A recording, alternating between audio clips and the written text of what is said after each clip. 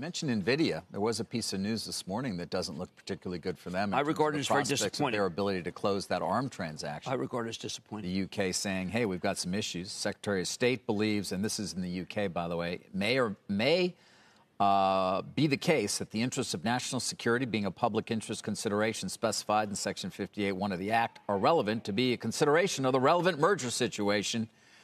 They're taking a close look at it. It's not officially blocked, so to speak. No, but that last line, David, sound... It is what we would say a significant impediment to the ability of Nvidia to potentially complete this transaction right now. But you know what, Carl, that's amazing about Nvidia? If you go over, and I don't know whether the intervention notice covers this, I have it. If you go over the most recent line of chips, Carl, many of them are ARM.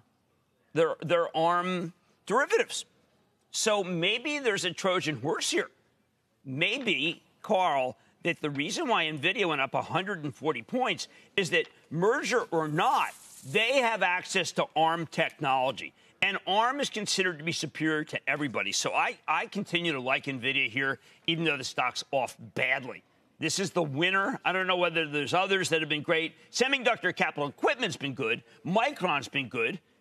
So I continue to like this group. Applied Materials, amazing, had them on. And then AMD versus Intel. We're going to find out what Pat Gelsinger really has going with Intel, Carl.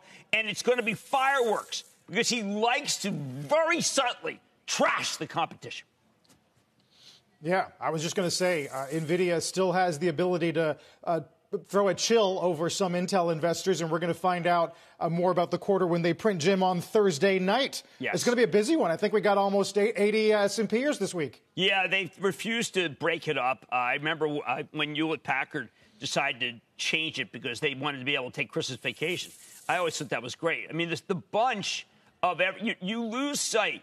David, on Thursday, you know that we do, I would say, a suboptimal job on 80 companies because you just can't do your work. No, you have to pick and choose. You kind of try and cover everything, which is impossible. Look, Coca-Cola reported a really great quarter this morning. Yeah, well, that one we're going to actually hear from. I mean, we can focus on that because there aren't too many other companies reporting, and we're going to hear from the CEO. Why don't we go to Coca-Cola after the break? All right, that sounds like good. Well, first let's go back to Carl, and then let's let him tell us that.